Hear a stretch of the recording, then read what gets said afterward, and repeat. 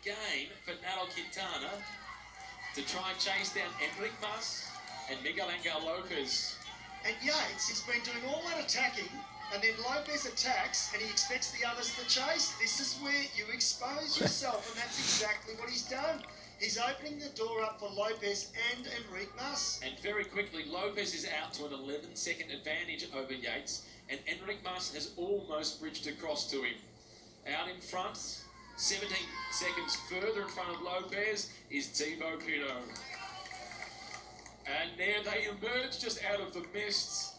It's like a mystery flight. You're not sure what you'll get as they come through the clouds at Lagos de Covadonga. And see, Quintana is playing that card with Yates. Yates is flicking the elbow, but he can't get frustrated. He's done too much attacking. He's exposed himself. He's only got himself to blame for this. And Quintana is explaining to Yates, I'm not working. And now Quintana is asking for Alejandro Valverde to come through. Yeah. Valverde has only just made it back to this group, and he's already been sacrificing himself. Well, he should be working though, Valverde. He should be. Lopez is out to 11 seconds, 13 seconds now ahead of the red jersey. The hardest part of the climb is done. Yeah, and it's a flatter section here. Thibaut Pinot, one kilometre to go, in fact, for Pinot. So he's gone under the 1 kilometre banner. I can't see them catching Thibaut Pinot.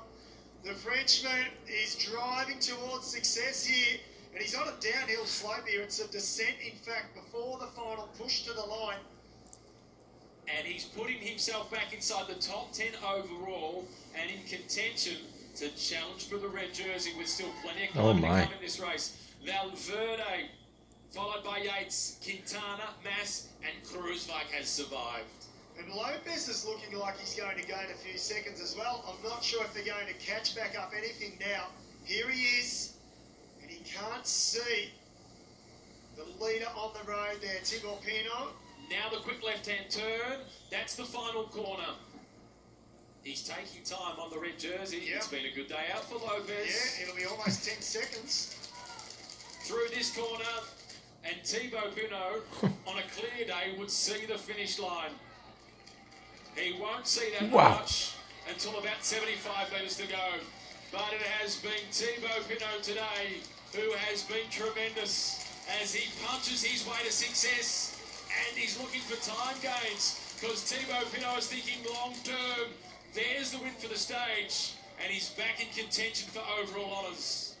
Lopez, the best young rider in the race, he wants to swap the white jersey for the red jersey. It won't be enough today, but he has taken a big step forward.